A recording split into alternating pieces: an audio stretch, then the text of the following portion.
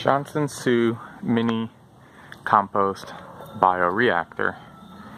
See, there's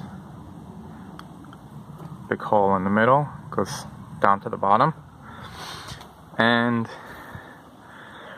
the garbage can with the drilled out sides. It seems to be working. It's gone down a couple inches since they started. It's mostly wood chips for the carbon, so it doesn't compress too much. The problem is, if you try, as some people suggest, to use the 32-gallon plastic pails. If you live in a country that has critters, like most people do, you can see that we had a little visitor who dug a hole inside, and there's a whole bunch missing. So, just a word of caution, don't use the plastic garbage cans. It's not worth the headache.